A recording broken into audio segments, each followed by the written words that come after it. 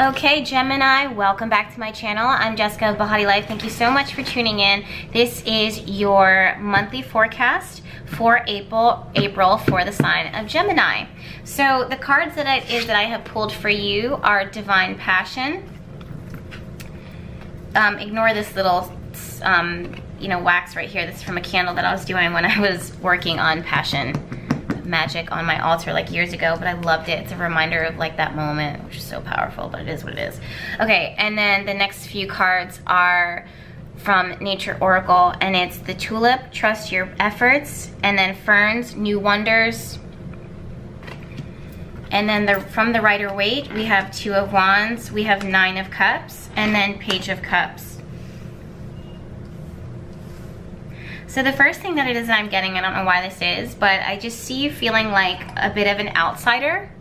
I don't know why that is. I think it's kind of triggered from this Two of Wands. So as you guys know, or if you don't know, let me go ahead and explain. So basically how the tarot works for me is I'll see a card, I'll hear a message, or it'll trigger a vision for me by looking at the card, and that's what it is that I'm seeing. Even though the Two of Wands doesn't always represent, well, it usually doesn't represent feeling like an outsider, that's what it is that I'm kind of seeing here and feeling.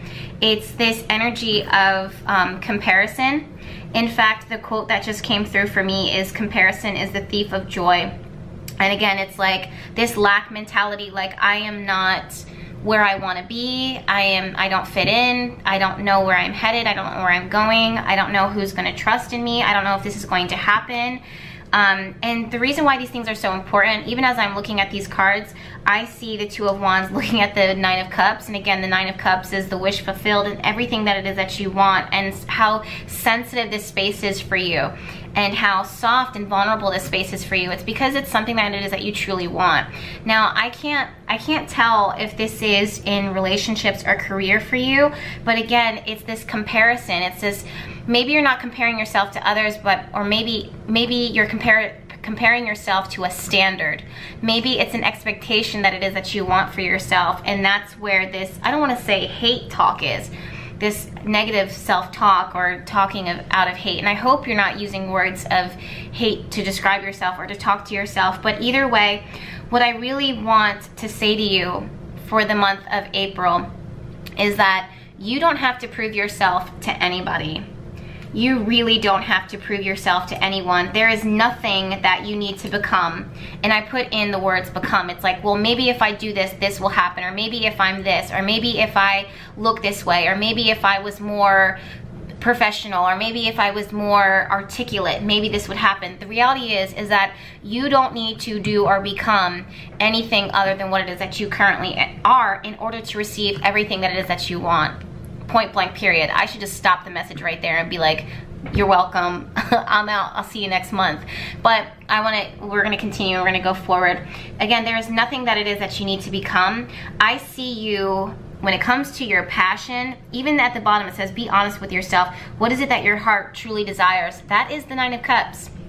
That is the Nine of Cups.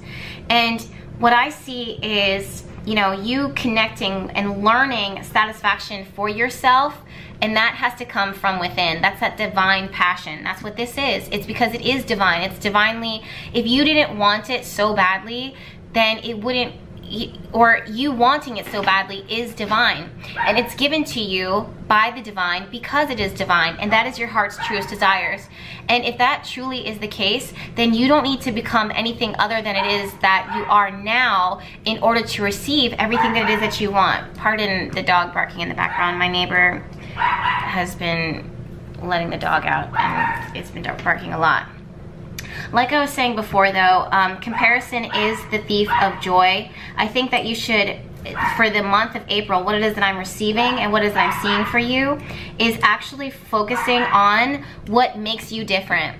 Because those are the things that make you different and make you stand out from others. And those are the things that, and then also what I see is you focusing on what it is that you can do versus what it is that you can't. And it brings me right back to the original quote that I was saying, which is that, comparison is the thief of joy.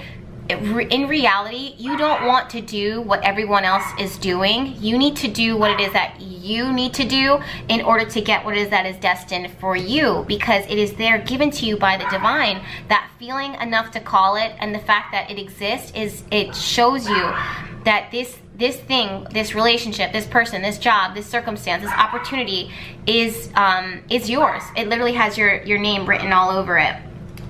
What I want you to do is to focus on that. Focus on what makes you different. Focus on what you can do versus what you can't. That is the thing that's going to be growing for you, is this essence of what makes you different. The other thing is that, you know, sometimes people, and maybe this is just me, I'll see something within the cards and I'm like, prove it that there's something on the horizon for me. If you are showing me that, if you see me looking out in the distance and you see how badly I want this, prove it, tarot. Show me that, show me confirmation. And honestly, what I'm seeing with the ferns of new wonders and trust in your efforts, this is a seed that has already been planted. Maybe it's an intention that you spoke out. Maybe you're waiting. That's this card too, the Two of Wands. Maybe you're waiting for it to come in. Again, it could be love, it could be romance, it could be a creative project, it could be an offering, an invitation.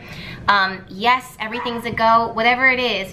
You have to trust in what you've already done. Don't stay in this space where you're kind of like looking through this glass and hoping and, you know, looking at others and seeing them get yeses, or seeing them get engaged, or seeing them, you know, succeed and get these, you know, scholarships or jobs or these contract deals or whatever the case is, or recognition or reward, and then look at yourself and be like, it's not coming. It is coming. It's just going to come for you in a way that is different, and a way that it is that you deserve, and that's what's going to open the door for you. So I hope that makes sense. Sorry you guys for the dog barking in the background. You know, I try to work with my environment, but sometimes it can be a little hard. But I hope that message makes sense again.